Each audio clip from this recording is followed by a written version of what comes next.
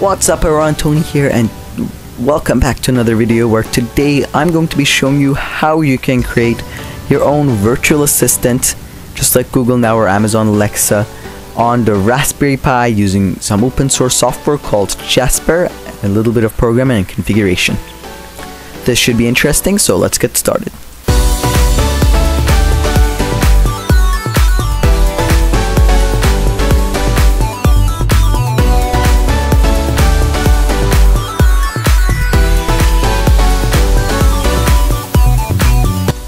So I'm going to be splitting this video into basically two. First, talking a bit about the hardware that we'll be using, and the second part about the software.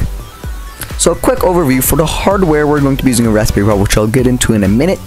And for the software, we're going to be using an open source platform called Jasper, which, as you can see from here, lets us control stuff using our speech and response back.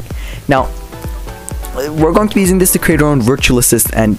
And what is this virtual assistant? Well, just like Google Now, Apple Siri, Amazon Alexa, well, what this is going to do is when we're going to be able to say a command, it's going to be able to recognize what we say, process what we mean, and perform an action. So for example, by the end of this, we're going to be able to ask what is the time, and it's going to be able to process that, figure out that we're asking for the time, and read the time back out to us. So that's the quick overview. Now let's take a more in-depth look.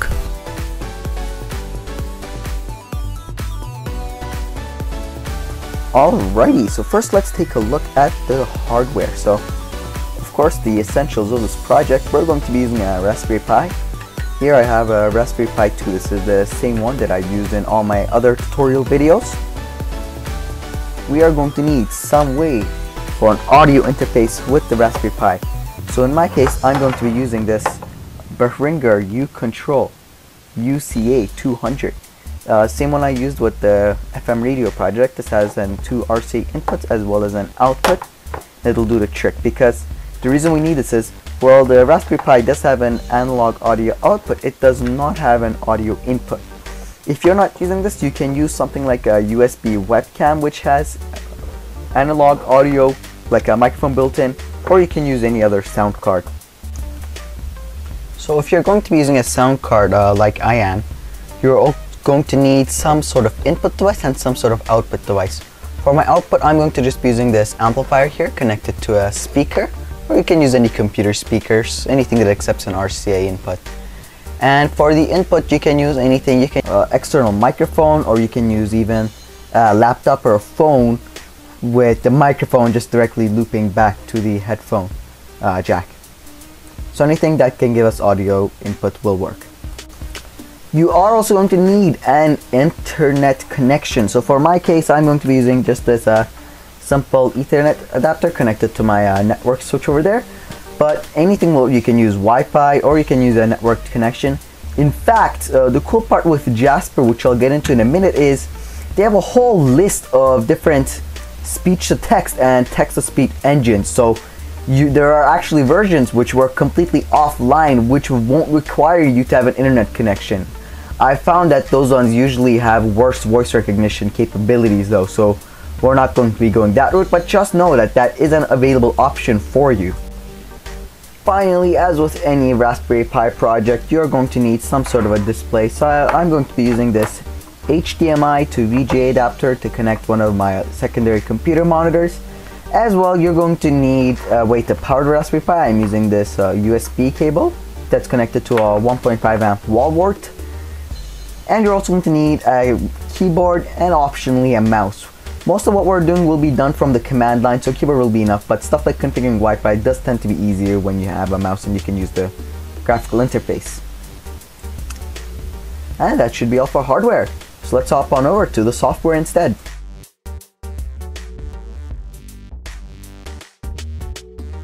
So on to the software aspect now.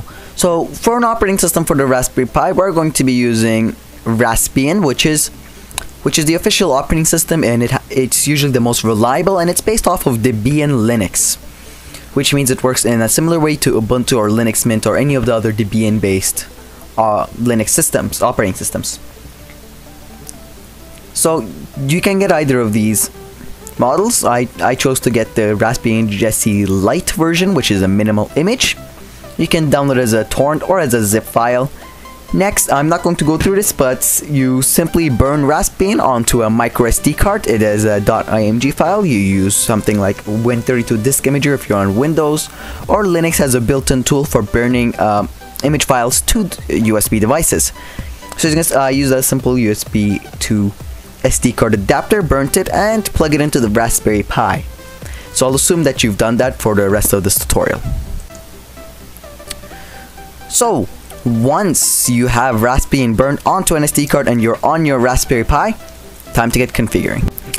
So before we turn on the Raspberry Pi, I'd like to go through the different options you have for using Jasper. Now, since it's an open source engine, basically, you have many different choices. So first of all, you have your choice for a speech to text conversion. So speech to text is what allows you to speak into a microphone and have it convert what you're saying into a text phrase that Jasper can understand.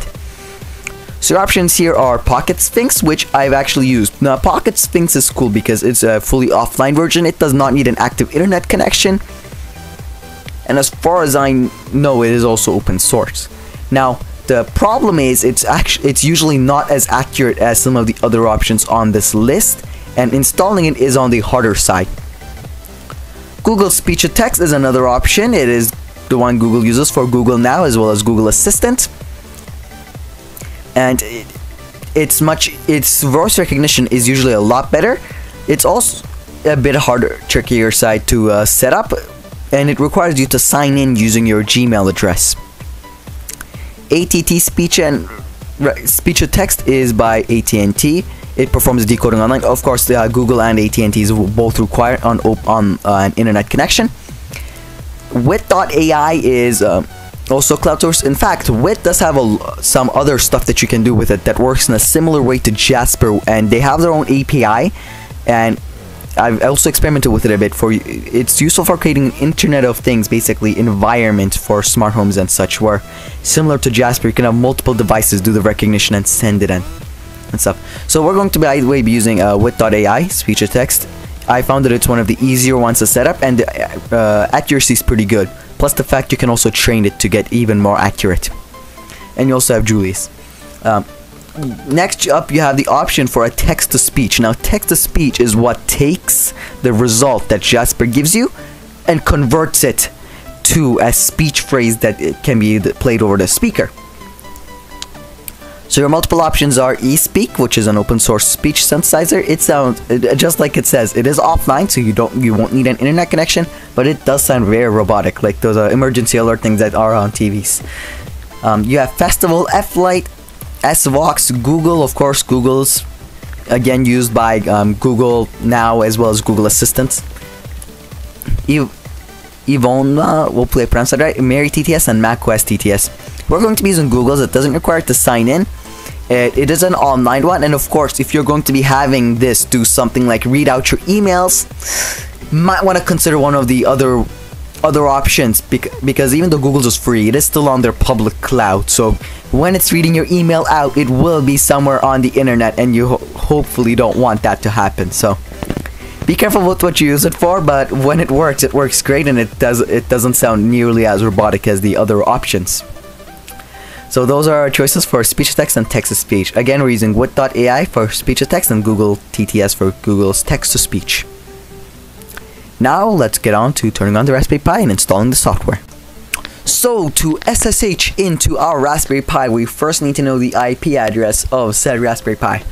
There are two main ways to do this. You can either connect your mouse and keyboard to the Raspberry Pi and type ifconfig, ifconfig, and it will print out the IP address of the Raspberry Pi. Or if you're on another computer, you can run something like Angry IP Scanner on Linux or Advanced IP Scanner on Windows, and just have it scan your network. And as you can see, one of the first ones to appear already is raspberry-pi.local, which I know already is Raspberry Pi. So once you know the IP address of the Raspberry Pi, you can just say SSH pi at, because you need to type in the username.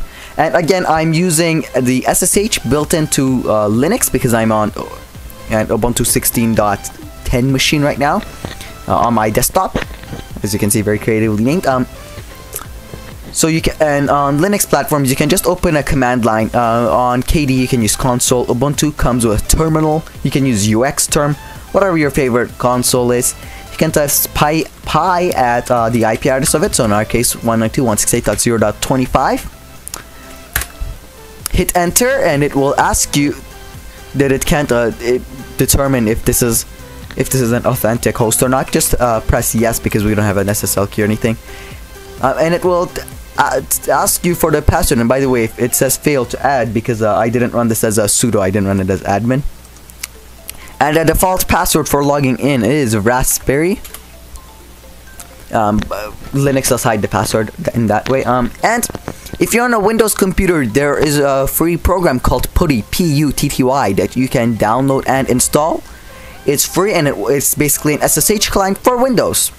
So if you're using Putty, you enter the IP address and the port. The port for SSH is port 22 by default, unless you change it. You actually don't have to type it in, it'll remember it by default. Enter in the IP address, hit enter, and it'll do the same thing. It'll ask you for the username and then the password, and then you should be in. In this case, we're in, and it says pi at Raspberry Pi. $ meaning we are logged in as a sudo terminal, sudo meaning admin. So from here, we can go ahead and download Jasper. So the first thing you want to do after you're done installing Raspbian and you've SSH'd is run raspi-config, of course, as a sudo user. So just say sudo raspi-config. And this will take to the Raspbian configuration options. So here we have options like expand the file system, changing user password, enable the Raspberry Pi camera, or even overclocking the Raspberry Pi, which by the way I don't recommend unless you have a heatsink. So what we want to do is you want to say expand file system. Now I've already done this, but clicking enter will say the root partition has been resized. The file system will be enlarged upon next reboot. Hit OK, hit finish, and reboot your Raspberry Pi. And what this will do is by default, when you image Raspbian onto your SD card, it only uses a certain space, like something like 200 megabytes or whatever the installation was. And you need to expand it so it takes up the whole SD card as the ext4 system file system, so that the Raspberry Pi has the entire SD card to work with. And this ensures that you won't be running out of storage space during midway during your installation and configuration of your new virtual assistant. So make sure that you have enough space available on your card. And I would recommend using a 2 gig card or larger, by the way. I'm using an 8 gig right now.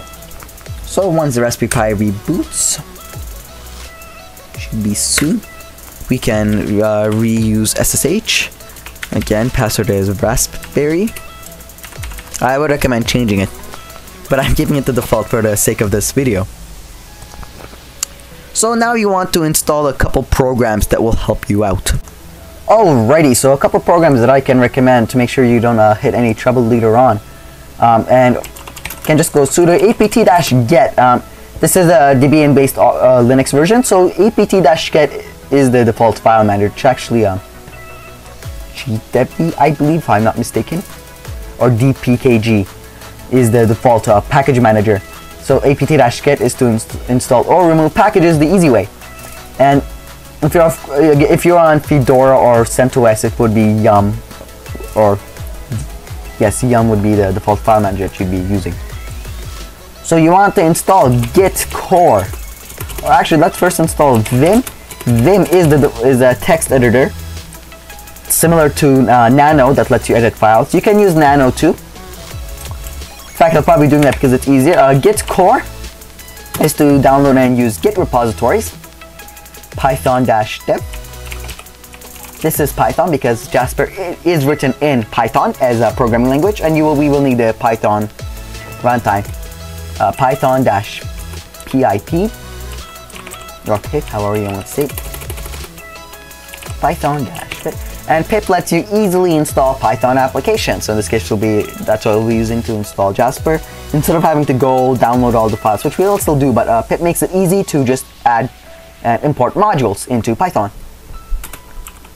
And a couple ones nice to have are Bison, libasound 2-dev. This is to, if I said lab, it's lib. This is for sound devices. Driver, in case it doesn't come, lib port audio dash dev. And Python dash pyaudio.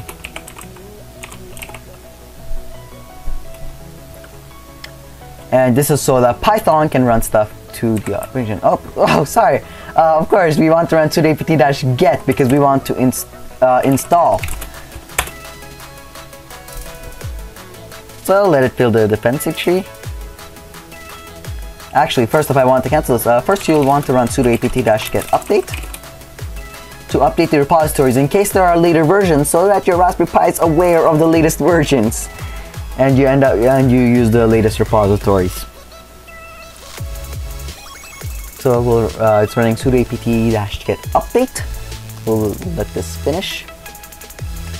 And most of these are also packages recommended by Jasper, which you can view by going to jasperproject.github.io. And this is under their documentation. If you go into the documentation tab under installation, they actually have these steps as well, if you need a text version to follow along. So it's reading the package lists. Should be almost done now.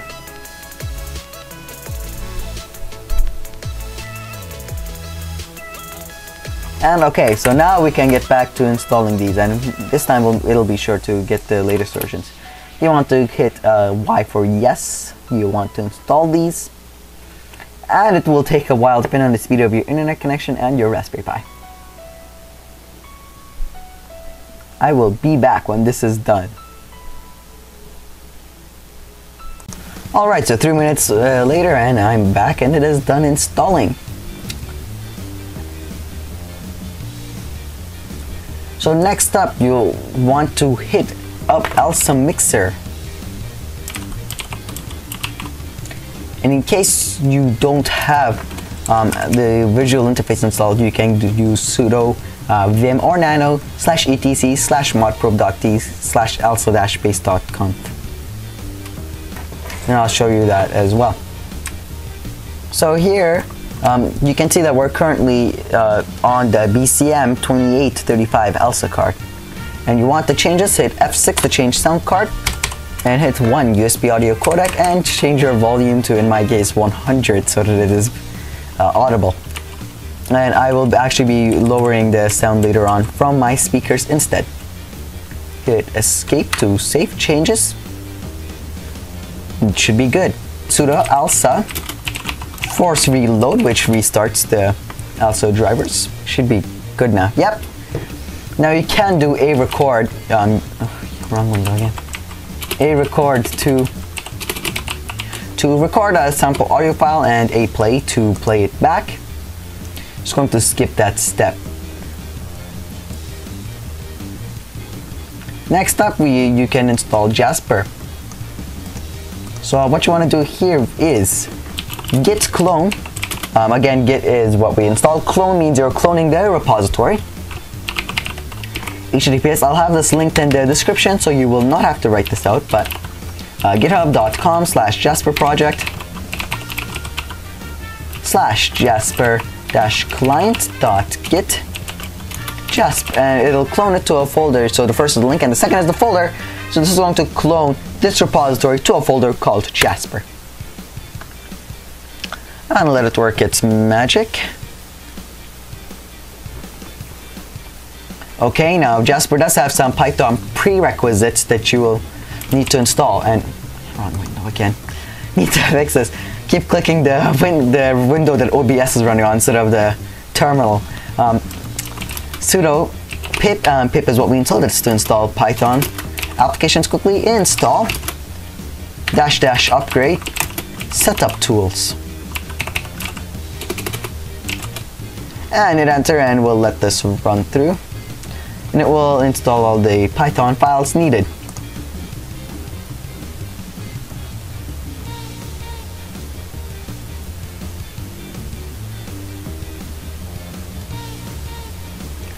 Alright, it is running setup.python, and it is done. So next we can do sudo sudo pip install. Hopefully these keys that I'm pressing aren't accidentally like muting the recording or something. No. Oh, I scrolled the page back. -r Jasper / client / requirements.txt.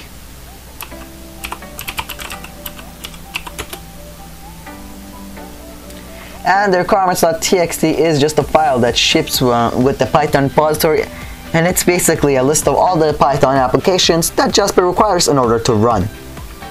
And instead of going through and installing them one by one, you can just feed pip the list of programs and it will download all of them with a single command. Makes your life easier. Okay, and we will let this install. Alright, so 2 minutes 15 seconds later and it is done. Perfect, so next up, let's write Windows this time, we need to set this file as an executable so that we can run it. So to do this, just run chmod to change our file permissions +x/jasper because that's the folder we cloned to /jasper.py, which is the Python file. So, oh, not slash, when you put a slash at the beginning, it assumes it's in the root directory, which it isn't. So Jasper is now installed. Next up, to set up our speech and text-to-speech library.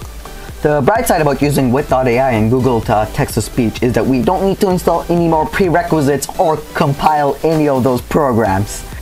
You actually need to get a few more dependencies for Google's text-to-speech engine to work properly. So you can just do a sudo apt-get update again. Update all the list of repositories. This does not actually upgrade the programs. Thanks for someone who pointed that out. I accidentally set updates to their programs. To update the programs, you need to do sudo apt-get upgrade. So let it update the repository list.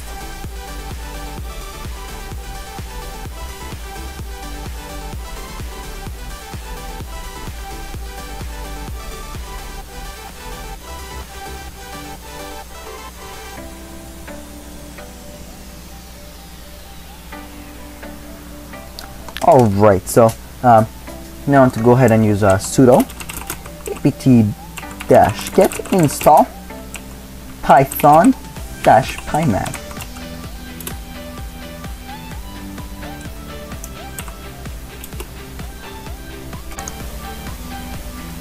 And then you want to run sudo pip-install --upgrade gtts.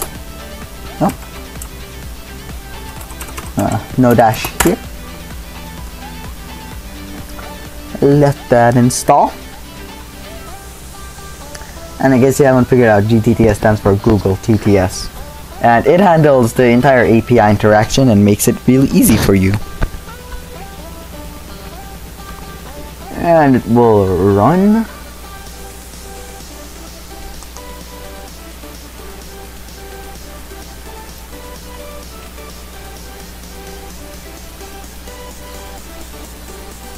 And when it finally installs the Python package, we may proceed. Alright, so once you're here, you'll actually then want to cd into the Jasper directory, which is great. So we can just so in the root directory I can say cd Jasper, and you can see all the other applications from my previous tutorials here. ls will give us everything that's in here. We want to go to cd into the client directory, and running an ls here lists us a bunch of Python files. We want to run Python, to run a Python file obviously, populate.py, which will populate the profile.ymi file which exists in the profile of Jasper. It will make our life easier. So when you run this, it will ask for your name, email, so on and so forth. So first name, enter your first name. And the first name is actually what it will, when you run it, it will say your name, how many of you have assistants and such. So it uses your name to respond to you specifically, which is cool and creepy. Gmail address, you can set this up if you're going to be using it to read your emails. I am not. and so it will not need my password either. Phone number we will not be needing. See, this has got to be 1 2 3 4 5 6 7 8 9 0. Carrier, what carrier? No carrier. Location, zip code. You'll want to enter the closest city, and this is so it gets the weather from your I forget which site it gets it from, but so it gets from the right city. Yeah. And if you're in the US, it'll look up your weather based on your zip code. Time zone you will want to enter. So you can go again to the Wikipedia link that it gives you and figure out what your time zone is. So you'll either want to figure out the time zone, or you don't actually have to enter one at all. But in that case, it'll when you ask what is the time, it will be obviously inaccurate. So again, let's enter the time zone, and it'll tell you, would you prefer to have notifications sent by email or by text message? I will choose email. Okay, next it asks me, would you like to choose a specific STT engine? Please specify which. So if we have it list all of them, what?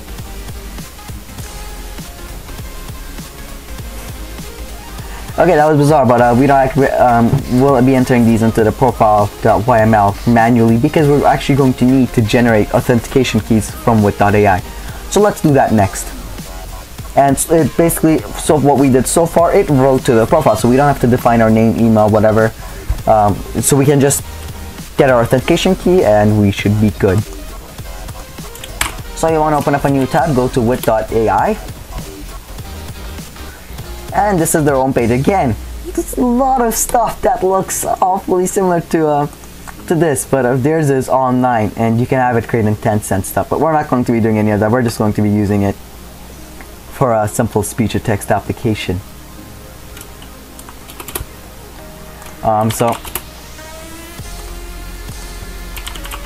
You can choose how you want to do this. I'm just going to be using GitHub to sign in. If you don't have an account, you can create one. It's free for you as long as you're not hitting their API really hard. Alright. So you want to go ahead up here and click the plus sign for new app. Click the new app. So let's say Jasper Tutorial. We'll choose private. You can make it open too, but then all your data and everything you save will be open to the community. I'm not sure if you want that, so app description, I'll say Jasper Tutorial video. Hit create app.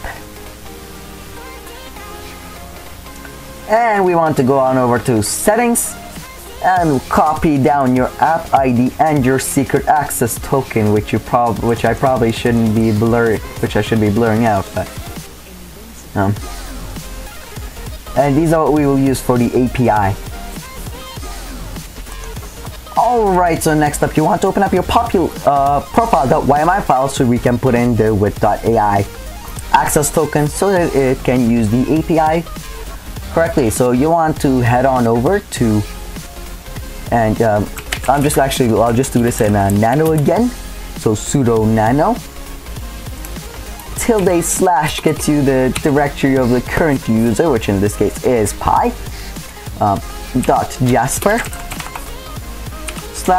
/profile.yml.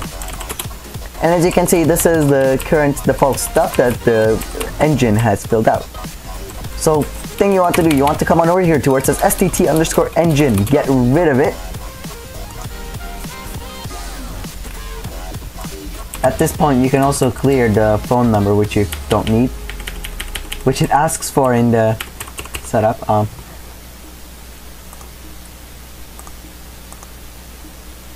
And you want to now set this up for wit.ai. And again, I have to warn you, everything you say into the microphone, whenever Jasper detects audio in the microphone, it will be sending it over the internet to wit.ai, which by the way does keep a recording of everything you say so that you can train it later on so that it recognizes your voice better. So if you care about your privacy and you want to run this full point, I'm only running this temporarily right now, and if you don't have like a mute switch on your microphone, you'll want to use Pocket Sphinx instead. or I suppose you could also use Julius, because both of those are offline programs which do not need access to the internet and which do not transmit anything. Unlike Google, speech to text, AT&T's, wit.ai's, all three of those do send your microphone information over the internet. So take that for what you will. That's all I can say. So what you want to do is you want to here rewrite stt_engine, and we're changing it from pyaudio wit.ai. Simple enough. So you'll next you can write wit.ai -stt access _ token, which is what it will need in order to work properly. So you want to head on over here, and this server access token that you have here, this is what you will want to write down, or you can of course copy paste it. So write that down into where it says access token, and then it will be able to connect to wit.ai. Once you have it written down, click Ctrl X and click Y to save your changes. Next, you will need to configure your text-to-speech. So reopen it up, and underneath this, add a line that says TTS_engine : the one using. So in this case, again, we're just going to use Google TTS because it's easy and it doesn't need any authentication whatsoever. Again, mainly because it's easy and simple. So save that, and theoretically we should be done. Next up, you'll want to connect a microphone, and if you want, you could configure other things, because by default Jasper does have a whole bunch of commands built in.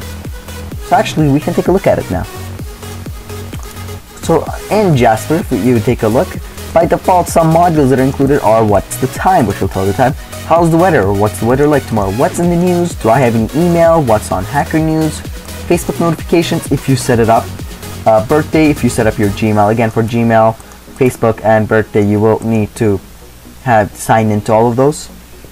Jokes and life, and of course they actually develop Spotify plugin, which allows you to play, pause, skip track, and choose Spotify playlists, so you can interact with your music control. And of course, as this is part 1 of this series, I will probably make another one where I show you how you can code up a new module.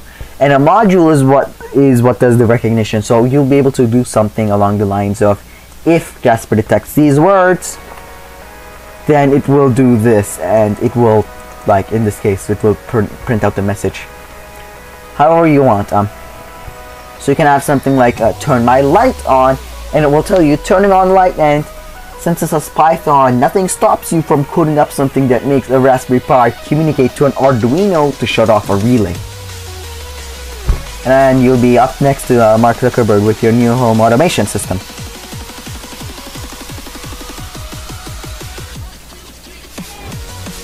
So connect your microphone and we'll be right back. Alright, so it's time to test our final setup. Before we run this, just to make sure, if any of you guys run this and you end up getting problems in your profile, make sure you're spacing exactly like this, because this is white space sensitive. So make sure there are no empty lines other than the first.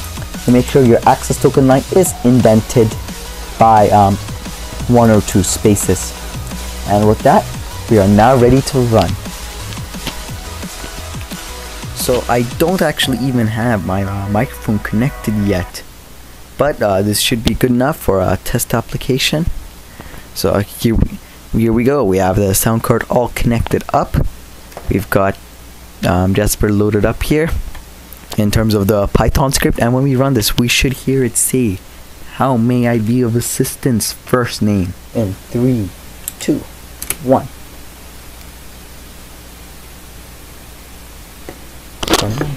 How can I be of service, Tony? And as you guys can hear, it is working successfully, and you will get the whole bunch of commands. So let's take a look at this from the command line view. So at the Raspberry Pi shell, if we just run /jasper.py, you'll see that the Jasper script will start up. How can I be of service, Tony? And you'll see that it works, just passing through the Google text-to-speech engine. So now time to connect our microphone and do some testing. Alright, so time to check this out. I've connected a microphone to my soundboard, to the input, to the Raspberry Pi. And we shall now see if this works or if it is a spectacular failure. We know that it already passed the first test. Let's see how good it actually. Alright, so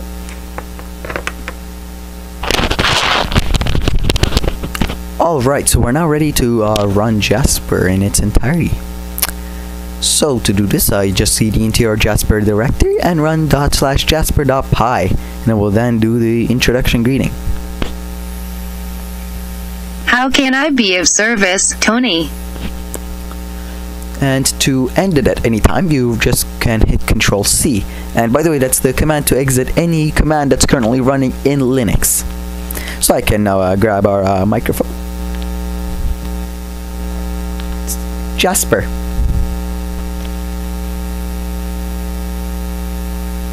Jasper. What is the time?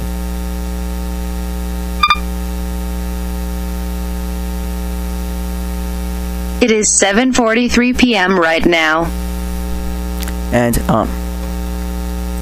you'll know because when it starts listening after you say Jasper, it'll do a beep, like a too high-pitched double beep, indicating that it's now started listening.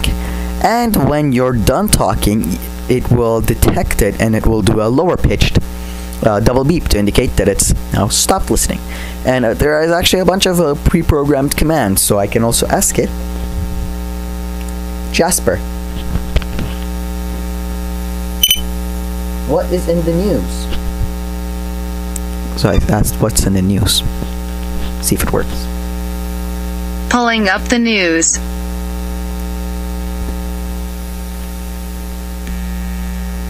And at this point, it's connecting to the internet to pull up the latest news. Here are the current top headlines. 1. So as you can see, it is successfully working now. Listening to, and it can recognize and understand the commands that we've asked it. So I'll just restart it here. You could also ask it to tell it to stop, and it will stop.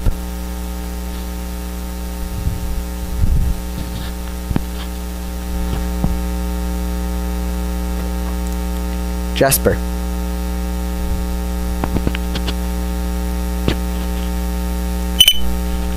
Tell me a knock-knock joke. Pardon? Jasper.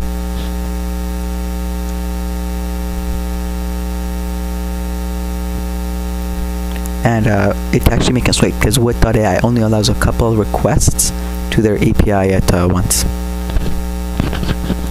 Jasper.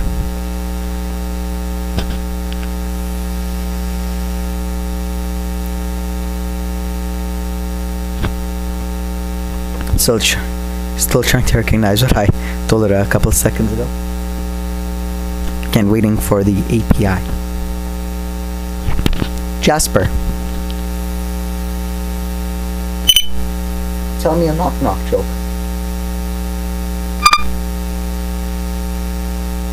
Just to tell it knock-knock joke. Knock knock. Who's there? Oink oink. Oink oink who?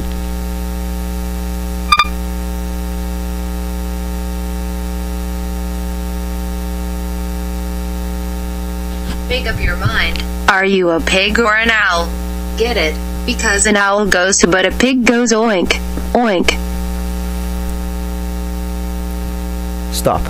Okay, so as you can see, it can you can have some pretty decent interaction, and for the jokes, it actually looks them up off of a website.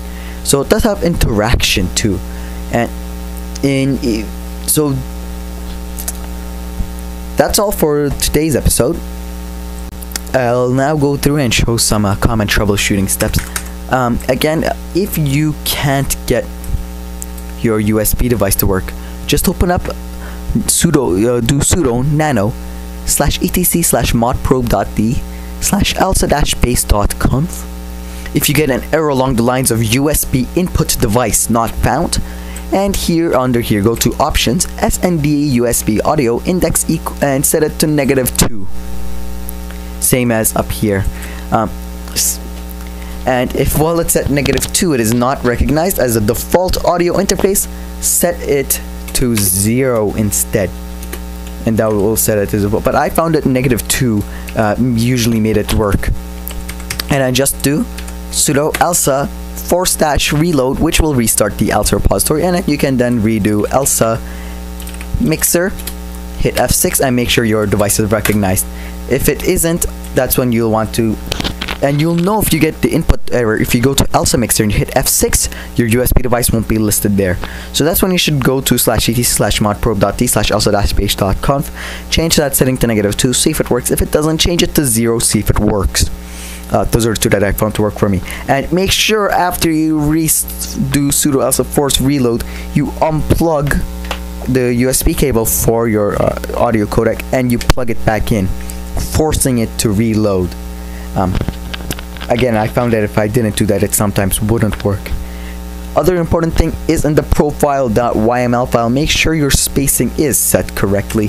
So if I pull up a profile.yml, you should make sure that there are no spaces between lines, there are no spaces at the end of each line. Make sure that you have wit.ai : no space here. Make sure there are 2 spaces before access token, and then make sure there's no space between the access token and TTS engine line, and make sure there's no space at the beginning of the TTS engine line. Those are a few things that I found would help. So thank you for watching this episode of my Raspberry Pi tutorial.